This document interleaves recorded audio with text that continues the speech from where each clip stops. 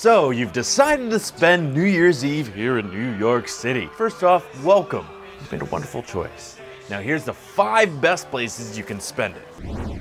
If you're new to New York, don't forget about the outer boroughs. Yeah, Manhattan's great, but so is Greek food in Astoria. Take a pick of your favorite type of bar. Just be careful, they all run deals and some of them are more worthwhile than others.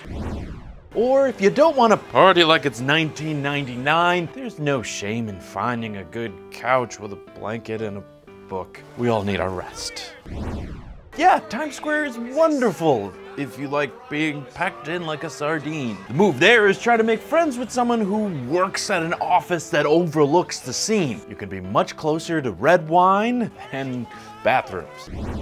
If you like being out on the water, there are several boat rides that will take you around the Statue of Liberty and time it perfectly with fireworks. Just think about that midnight kiss selfie with fireworks and Lady Liberty in the background.